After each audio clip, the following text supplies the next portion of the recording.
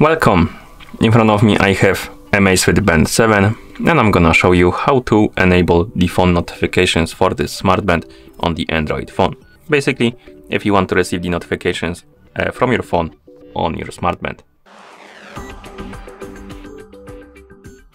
Before we start, if you want to enable the phone notifications on your smart band needs to be paired with your phone via the ZAP application.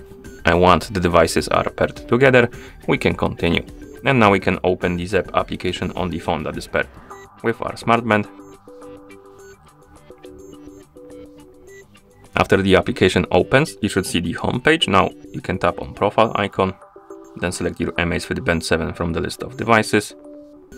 And here on this page, find the notifications and reminders.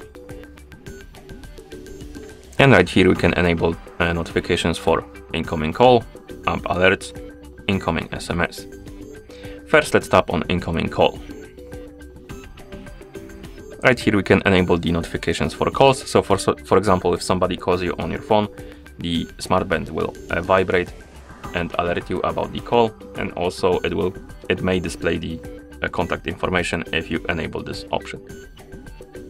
Before we enable the incoming alerts, you see that if you have the yellow message right here at the top, it means we need to enable required permissions. So keep tapping on the yellow messages and tapping on allow. Once they disappear, you can enable incoming call alerts, tap on got it, tap on OK, and as you can see, more permissions popped out. So keep allowing them until they disappear. If you see DND permission required, tap on go to settings. It will redirect you to do not disturb access.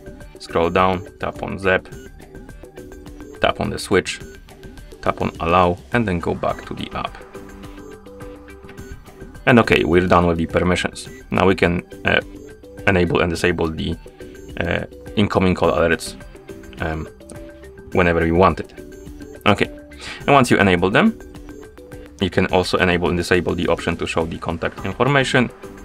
You can enable or disable auto SMS reply if you want to. You can also tap on manage SMS replies, and here you can add new replies, edit the old ones, you can remove them, you can change the order on the list, like that.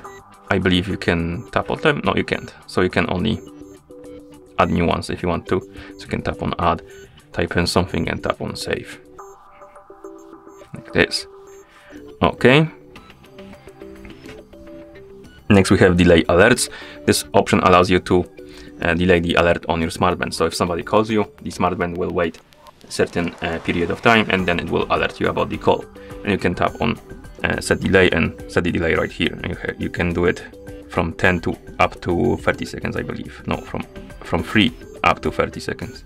Okay. So set the delay and then tap on OK. Okay, so that's about the calls. Let's go back. And here we have the app alerts. Let's tap on app alerts. As you can see, we have the warning message, so we need to allow the permission. It will redirect us to the notification access. Here we need to find the ZAP application, select it, then allow the notification access, and then we can go back to the application. Now we can turn on the app notifications. And here we can enable and disable notifications for specific apps. So for example, if I enable the notifications for Discord and I receive the notification from Discord on my phone, that notification will be forwarded to my smart band. If it's disabled, it won't be forwarded to the smart band, so you will see it only on your phone. So if you want to see the notifications from applications on your smart band, you need to enable them right here. Okay, so I'm gonna enable Discord.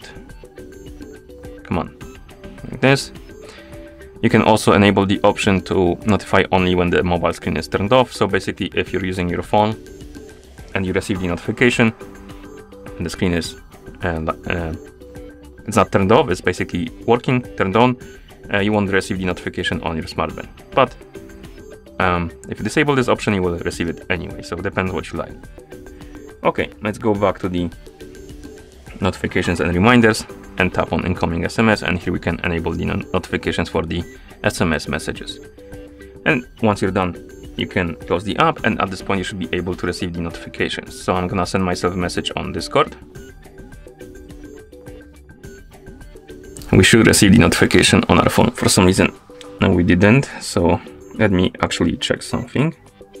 Let me turn on the do not disturb mode, turn it off and try again.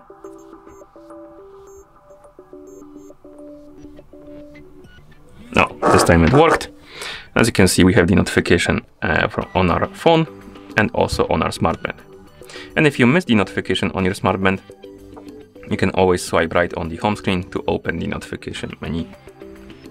Okay, and that's how you enable the phone notifications for this smart band on the Android phone.